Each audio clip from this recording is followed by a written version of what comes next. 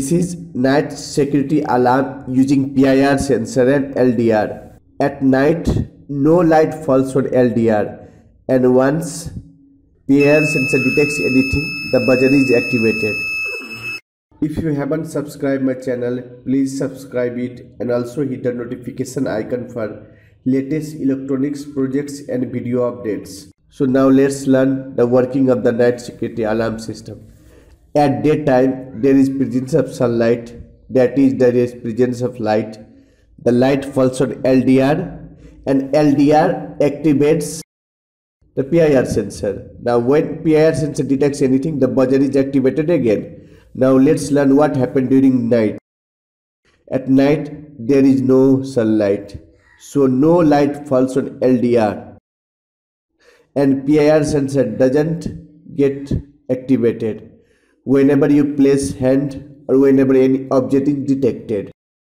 So no buzzer is activated. So let's learn the working of PIR sensor.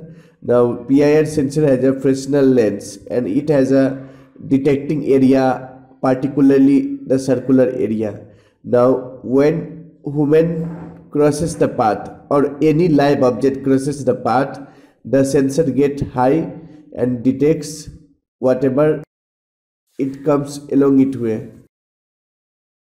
Now the component required for this project are Arduino Uno board, PIR sensor, LDR, 10K resistor, LED, buzzer and 9-volt battery. Use PIR sensor HCSR501. This is circuit diagram.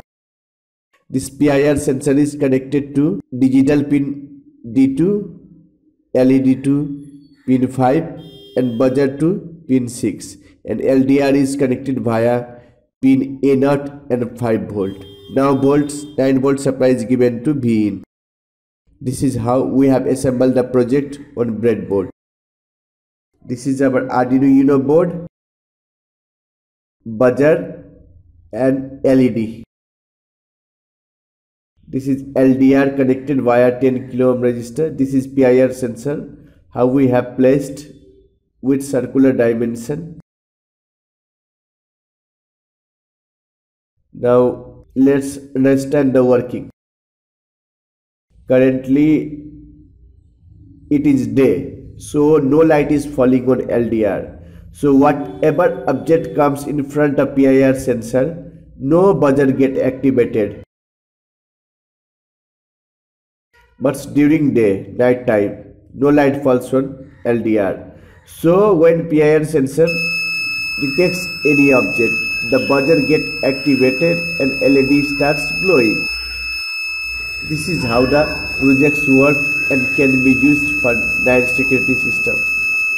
Let's check again.